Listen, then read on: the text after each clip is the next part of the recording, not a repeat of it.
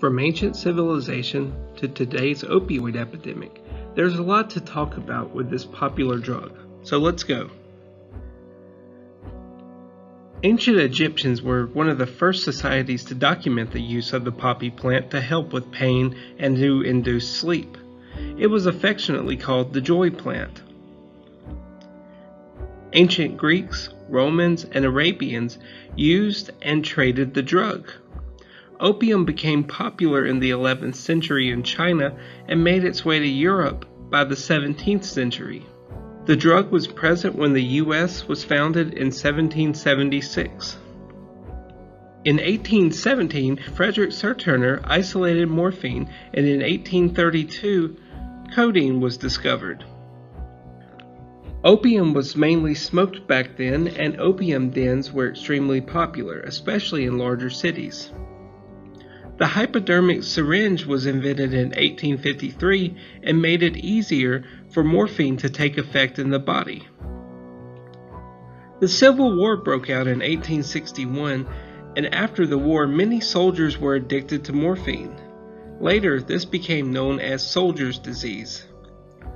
Near the end of the century, many people were addicted to these drugs, and a big factor was the legal and unregulated nature of these drugs. For instance, in 1898, Bayer sold heroin over the counter. This would begin to change. 1906 established the Food and Drug Administration, the Harrison Narcotics Act, and the Anti-Heroin Act made heroin illegal and other opioids available only by prescription. There was still a stigma associated with the drugs, and as a result, opioids were only prescribed for acute pain for a very long time. 1970 gave us the Controlled Substances Act, and with its schedules, heroin was classified as a Schedule I substance, while many other prescription opioids were classified in lower schedules. Around this time, many doctors were more in favor of non-pharmaceutical methods for treating pain. These methods could include surgeries and nerve-blocking procedures. In 1978, Percocet was approved by the FDA. In 1980, Vicodin was approved and was on the market, but something to note was a letter was published in the New England Journal of Medicine called Addiction Rare in Patients Treated with Narcotics. This letter is credited with fueling today's opioid crisis. During this decade, many advocacy groups advocated for the use of opioids for terminally ill patients. The World Health Organization's guidelines in 1986 recommended opioids for cancer patients only if no other options were available. Then things were quiet for a while, until 1995 when Oxycontin is approved by the FDA and is marketed as safe and non-addicting. Oxycontin is on the market 1 year later and is aggressively marketed to doctors. In 2001, patients' pain levels are required to be taken. Those patients with high chronic pain are prescribed Oxycontin and other opioids. As a result, prescriptions increase at an alarming rate. This comes to a head in 2007 when Purdue Pharma is successfully sued by the U.S. for knowingly marketing their products as non-addicting. In addition to monetary penalties, Purdue Pharma began to produce tamper-proof medications. This was supposed to make the problem better. It didn't. In 2013, it was reported that over 27,000 babies had been born in the previous decade addicted to opioids. This is called neonatal abstinence syndrome.